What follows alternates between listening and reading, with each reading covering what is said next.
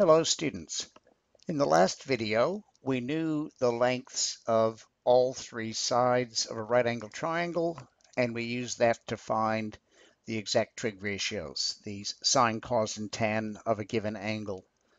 Okay, in this video, we're going to do it the other way around. In this video, I know the value, and for example, of the sine of an angle, and I'm going to use that to find an unknown length.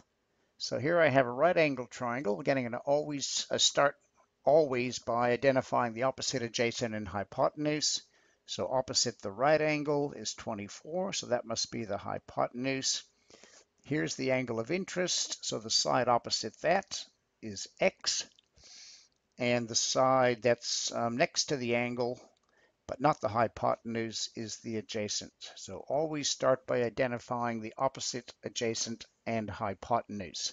Okay, let's write down what we know. Well, we know that the sine of angle alpha is 1/3. That means basically the ratio of the opposite side to the hypotenuse.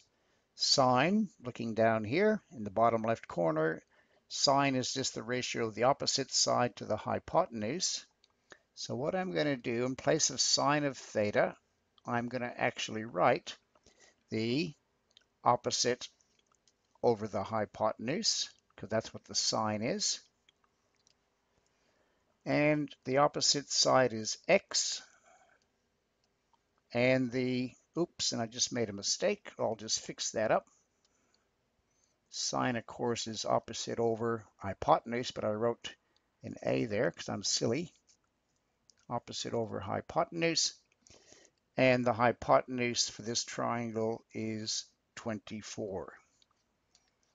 So what I have here is a proportion or a linear equation to solve.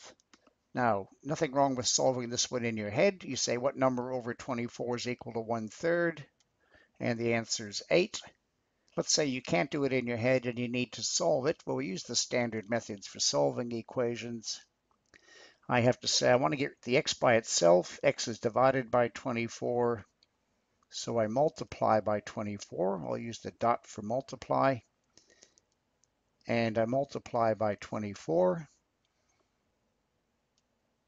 And the reason for that, of course, is these two 24s divide out, and x is equal to 1/3 times 24. And a reminder, 24 is 24 over 1. 1 times 24 is 24. 3 times 1 is 3. And we get our answer, 24 over 3, which is 8. And the units are centimeters.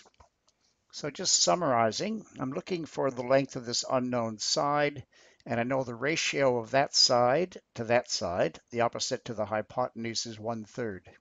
So I'm able to set up an equation and then solve to find the length of the unknown side. Okay, I'd like you to have a go at doing the same thing here. So here's our triangle. We know the tangent of the angle is 1/2.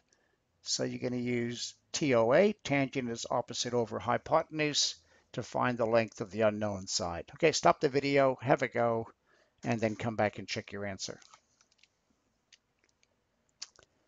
Okay, welcome back. Now, hopefully the first thing you did is you identified the side opposite the right angle is the hypotenuse, the side opposite the angle of interest, in this case, the x is the opposite side, and the side next to the angle of interest is the adjacent side. So always start by doing that. So we know the tangent of the angle is 1/2, so tan of alpha, in this case, is 1/2. Now the tangent ratio is just the opposite side over the adjacent side. So I'll write that in there. And the opposite side, we don't know, it's x. The adjacent side is 26. So x over 26 equals 1/2. So once again, if you can do that in your head, just write the answer, which is 13. If you're not so good at doing that in your head, then you got to do it using algebra. So I need to get rid of this 26. X is divided by 26. So I multiply both sides by 26, and I'll put that over 1 to make it easier to multiply.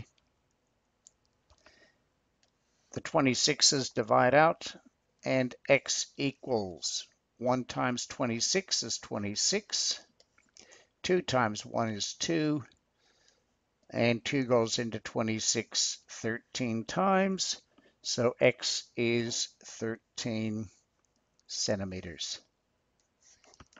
So, in summary, if we know a trig ratio, which we do here, we can use that to find the length of an unknown side.